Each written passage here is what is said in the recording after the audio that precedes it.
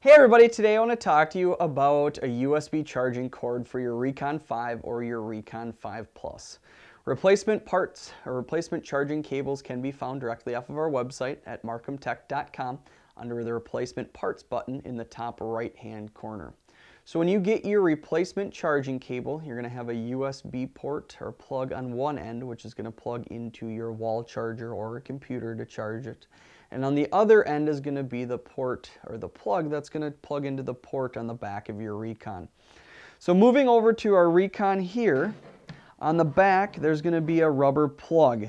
All you're going to need to do is open up that rubber plug, and underneath that rubber plug there's going to be a port where you're going to plug in that charging cable. Be very careful to plug this cable in correctly and don't force it, otherwise you might damage your system. So I'm going to plug that camera cable in, and then all I'm going to need to do is plug this end into a USB port to charge it.